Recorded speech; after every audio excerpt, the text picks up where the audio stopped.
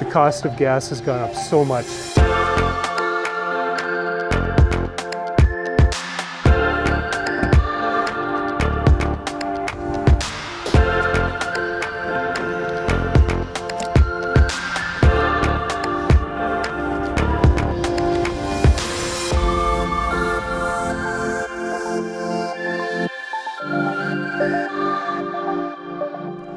Hey guys, John here.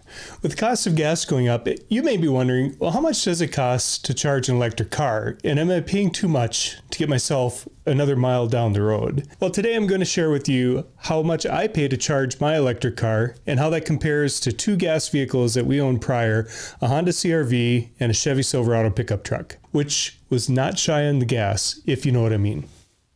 Let's start with some basics about electric vehicles in terms of efficiency and charging, which will help us get right to the costs, right? Because it's all about the money.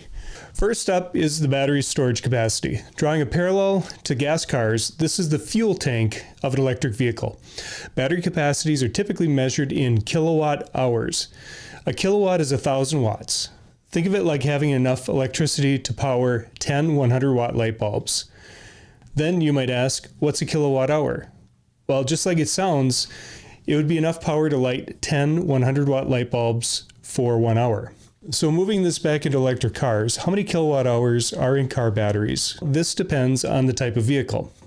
Plug-in electrics and shorter range fully electric vehicles have a battery capacity or fuel tank in the 16 to 50 kilowatt hour range. And longer range vehicles typically have batteries ranging from 65 kilowatt hours up to 100 kilowatt hours. As I mentioned earlier, I'm going to share with you my numbers, so we'll use the Tesla Model Y's battery capacity of 75 kilowatt hours to determine the charging costs. From here, I can calculate how much it costs to charge the battery completely from 0 to 100% fully charged. Well, looking at my electric bill, I pay 13 cents per kilowatt hour. Depending on where you live and whether you have peak and non-peak time of day rates, your hourly rate may be higher or lower. But just sticking to simple math, if I multiply 75 kilowatt hours by 13 cents per kilowatt hour, I calculate that it costs me $9.75 to charge my car's battery from empty to completely full. The next thing we need to look at is how efficient the car uses stored electricity in the battery to determine how many miles we can drive when fully charged. So similar to miles per gallon that is used in gas cars, electric vehicles use a number like watt hours per mile, and this is how much of a battery's energy is used to move the vehicle 1 mile down the road. This varies throughout the year based on temperature, driving speed, and terrain, but we can look up the average energy consumption online for most electric vehicles. Or if the vehicle provides it, look at the vehicle's history over a period of time. In my Model Y, I've kept one of the trip meters running since I've purchased the vehicle.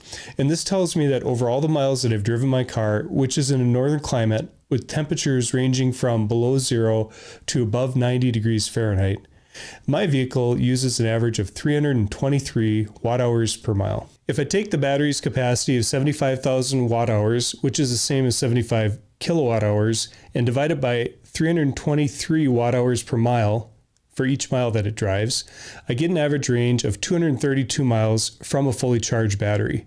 Keep in mind that real-world range varies from what the EPA states a car's range is due to driving conditions that I mentioned before, such as speed, temperature, and terrain.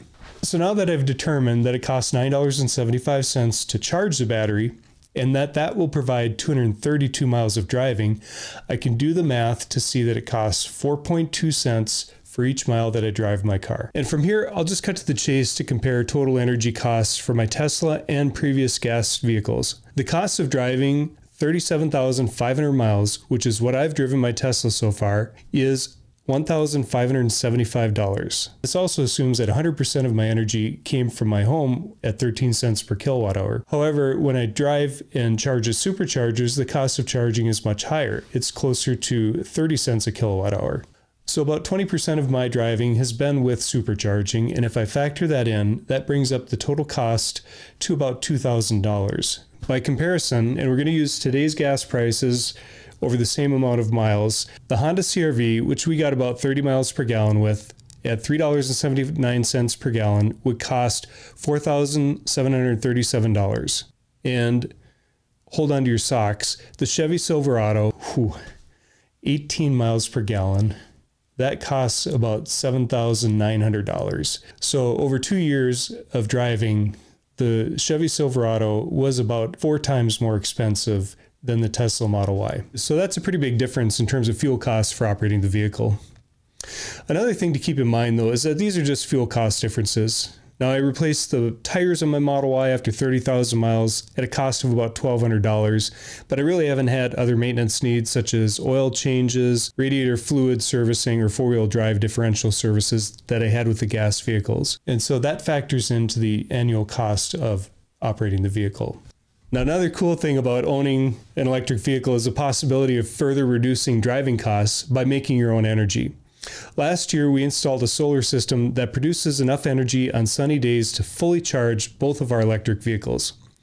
Now, while it does cost money to install the solar system, there are often incentives in the form of tax rebates or credits and the ability to lower your home's electric bill to help lower overall household energy costs. And I've also happened to come across some free charging stations as well. Some grocery stores, electricity co-ops, and other areas have these. While I don't get a lot of miles in my car, it is kind of a good feeling to know that while I'm out spending money, I'm also getting some energy back in my car from free charging. I bought my Tesla Model Y at a time when the gas prices weren't much of a factor, although recently I can say I very much appreciate not having to pay $75 to $100 every time I want to fill up the gas tank on my truck.